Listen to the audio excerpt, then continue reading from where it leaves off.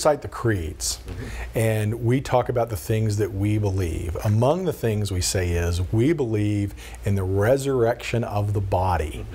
And so tell us, is there a difference between, or do they work together, the resurrection of the body and the eternal soul? Wonderful question.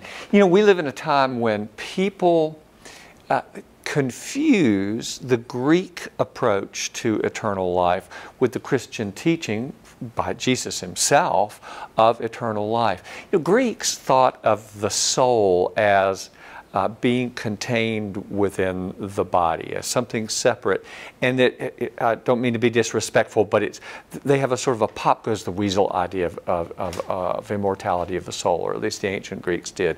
When the body dies, the soul does a kind of a prison break and flies away to be a disembodied spirit for all of eternity.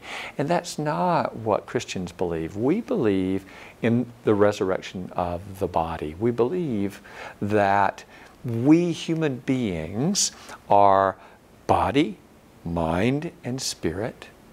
And in the resurrection of Jesus Christ, we are given a new body. We will be part of a new creation. In fact, think about it this way. God doesn't make anything to toss it into the ash bin.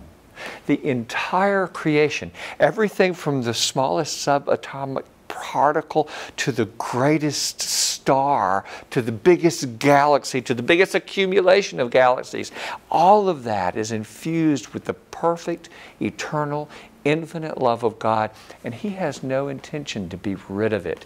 He desires to make a new heaven and a new earth, and our eternal destiny is a part of that great work.